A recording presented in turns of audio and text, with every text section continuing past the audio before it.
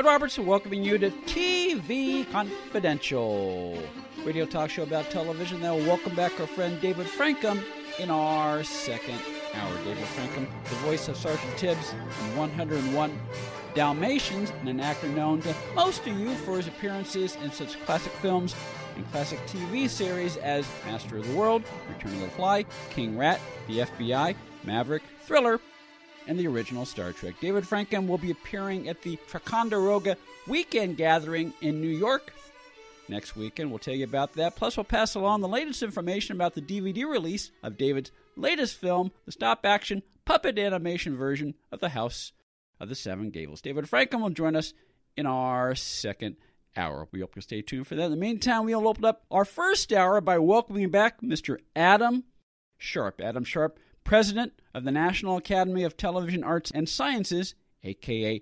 NATAS, a.k.a.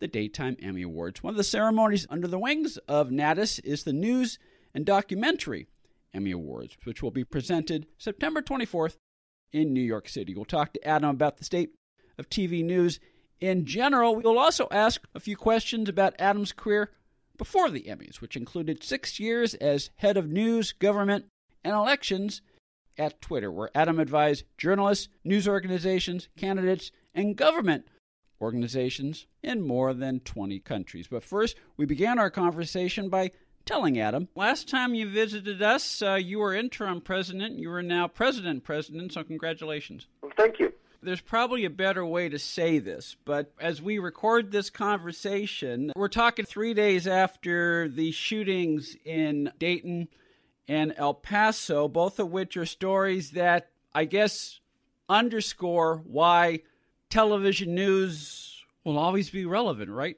For sure. I mean, television news and documentary, through each of their own individual perspectives, add context to our everyday lives. They connect us to our communities. They connect us to the issues that drive our politics and affect our lives. And I think anyone who saw the coverage out of Texas and Ohio this week took it as an opportunity to reflect and think about some of these political issues in a more tangible way, because the cameras were there and brought that intimacy of the event home for the viewers.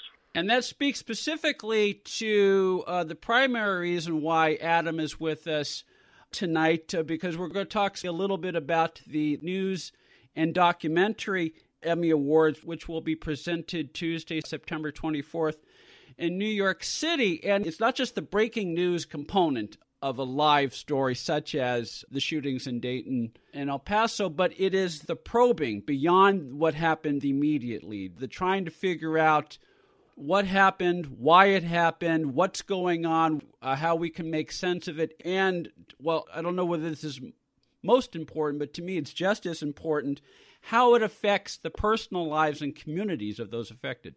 Exactly. And I think there the television journalists have multiple responsibilities. One is to be that gatherer of information, to find out what happened and inform the broader public so that they can better understand the events. But then at the same time, it's the role of journalists to ask the questions of those in power that the community is asking. It is the job of the journalists to be in the White House briefing room or on Capitol Hill and say, okay, this has happened. What are you doing about it?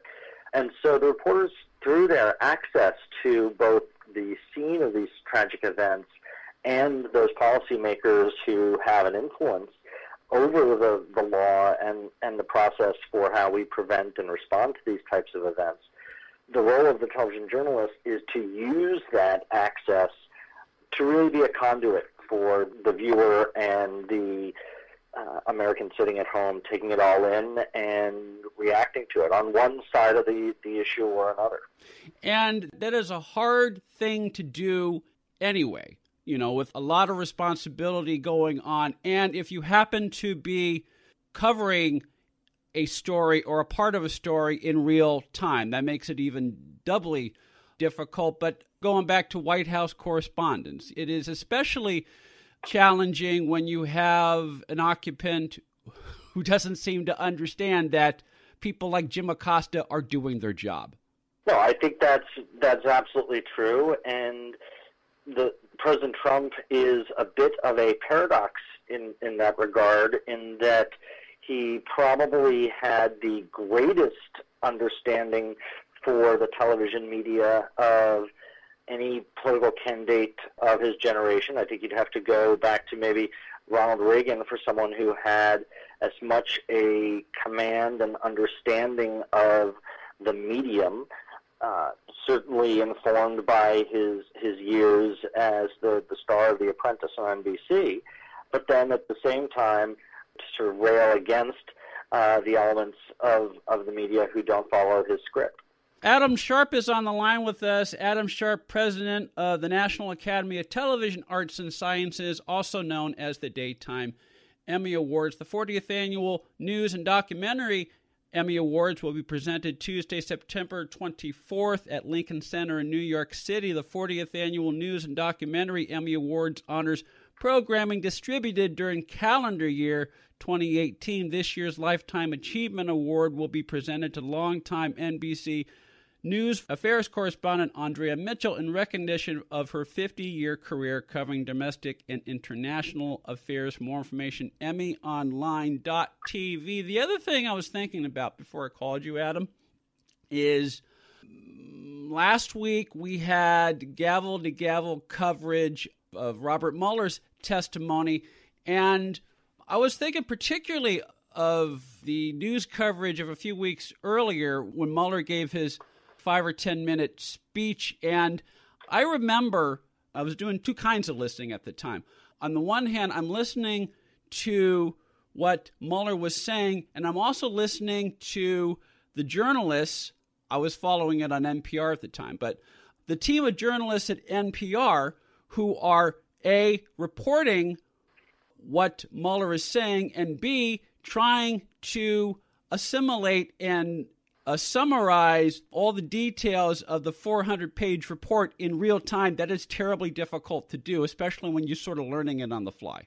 Mm-hmm. And I think that you certainly saw in the reactions to Mueller's testimony some of the impacts that the medium can have in how people digest the information. There was just as much talk about, shall we say, performance points as there was about the actual substance of the answers. For many people, he committed the sin of not being great on TV during parts of that testimony. But that is something that we've seen all throughout the history of television. Certainly in the famous 1960 debate between John F. Kennedy and Richard Nixon.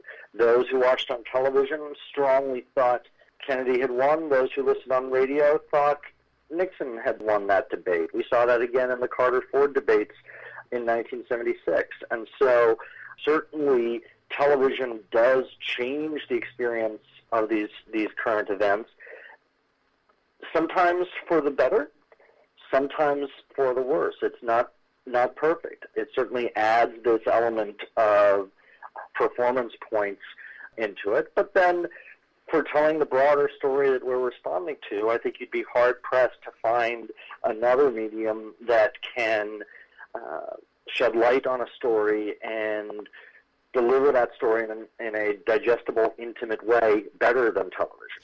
You're kind of touching on what I would call the blurring of the lines between news and entertainment. Once upon a time, TV news was TV news, TV entertainment was TV entertainment. They were both separate things. In the last 30 to 40 years, that started to change. And even though I would say most people who enter broadcast news, television news, try to do their jobs as journalists, you cannot divorce yourself from the fact that it is a visual medium. You have to be as compelling. You hope for a story to be as compelling as possible. Even silly things like, we won't name them, but there are cable networks that have clocks, and they do like 60 minutes, 59 minutes, 30 seconds until the Mueller report, for example, to try to build a sense of excitement to something that is a congressional hearing, which is not exactly a visually exciting thing. Sure. I mean, I think that right off the bat, with anything, you don't want to be that tree in the forest when no one's around. Yeah. Every one of the networks and producers creating video content around the news are in this ever more competitive marketplace, and I think are each trying to grab that audience any way they can, because the only way you can do that work of the journalism is if there's an audience for it. And I think when you look at, for example, the audience numbers for the 3 network evening newscasts, which together were appointment viewing for nearly every American, let's say 40, 50 years ago, now they combined are less than a typical top 10 primetime entertainment show, and not even where one of them would have been 40, 50 years ago. I think we were reminded in the recent coverage of the Apollo 11 landing, for example, what a pivotal and seminal place in society Walter Cronkite and the CBS Evening News held, and I'm not sure any single newscast holds that same mantle today. But I think that the question of does it cross the line into entertainment has many different shades. I think by and large that line is very carefully respected. Sure, you have things like the countdown clocks trying to build anticipation and excitement. You have big lineups now, opinion programming and commentary and debate programming dominating prime time on the cable news networks anyway, so they're shifting into more of a televised version of what talk radio started to do in the last, say, 20, 25 years. But then I think you've also seen things that were originally dismissed as bringing entertainment that wind up telling better stories. Yeah. 60 Minutes, for example, now 50-plus years old. When it started, there were several who dismissed it because they were bringing these production standards of entertainment programming, more of a cinematic style to how they shot pieces, to news where people were much more used to that just straight shoot, bring it back, cut it, sort of quick and dirty approach to news material. Today, in our nominations for the News and Documentary Emmys this year, Vice News Tonight on HBO was the most nominated newscast for the second year in a row. And I think part of that was because they have taken many of the stylistic points from online video and social media and the ability to shoot with a $1,000 DSLR camera, what would have taken $100,000 of gear a decade ago, to bring a completely different texture to the evening newscast. And as a result, it winds up being some of the most compelling journalism out there. So I think bringing some of those techniques of entertainment don't necessarily get in the way of the journalism. I think it highlights it if applied appropriately. Yeah, that goes back to the point you made earlier about the changing face of the primetime network newscasts on CBS, ABC, and NBC, in that because times have changed, all 3 networks probably know that by the time they tune in at 7 o'clock, or 6 o'clock local time to watch the NBC Evening News, for example, the main headline, most viewers probably are aware of it. So what you do, or at least I would imagine what you do, is you focus beyond the immediate headline. And again, going back to what we said, try to provide some context as to what happened and why it's happening within the confines of a 30-minute network newscast. Exactly. Adam Sharp is on the line with us. Adam Sharp is president of the National Academy of Television Arts and Sciences, a.k.a. the Daytime Emmy Awards. The 40th Annual News and Documentary Emmy Awards will be presented on Tuesday, September 24th at Lincoln Center in New York City. CBS has the second most nominations with 32. PBS has the most with 47. HBO is tied with CBS for second place with 32. nominations. Netflix has 6 nominations. One of Netflix's nominations is for a documentary called Tricky Dick and The Man in Black, about Johnny Cash's visit with Richard Nixon in the White House in April 1970. I bring up Netflix because a few minutes ago we talked about the Nixon-Kennedy debate and how that was sort of a seminal moment in television news. Adam, this is another fluke of the calendar, but we are recording this conversation 2 days before the 45th anniversary of Richard Nixon resigning as president of the United States. Do you remember where you were that day? I was but a mere twinkle in my parents' eyes. Ironically, as we go on this topic, my parents met. They were both television journalists, and they met covering the Watergate hearing. Really? So, information is not quite gestation.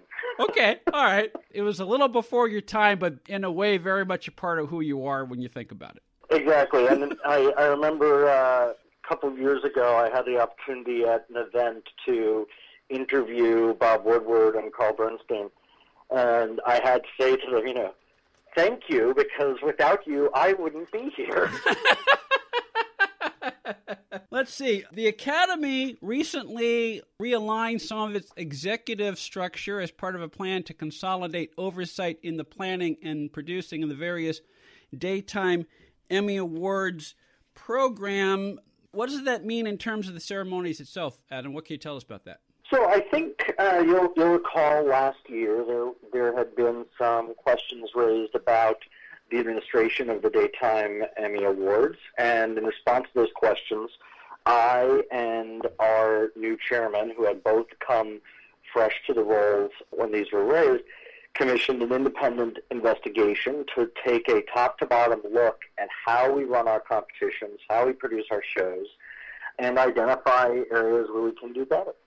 And one of the recommendations that came out of that was to have a much clearer divide between those who oversee the administration of the competitions themselves and those who are producing the show.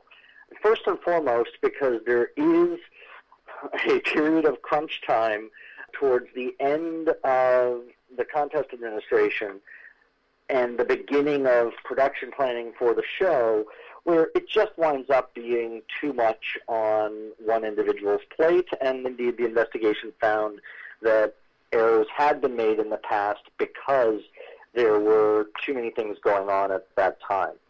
So rather than our old model where we had different members of our leadership team focused on different genres, one for daytime, one for sports, and so on, but working on both sides of that coin, under this new model, the leads of each of our competitions will be focused squarely on the competitions themselves and not on the pre-production of the actual ceremony itself.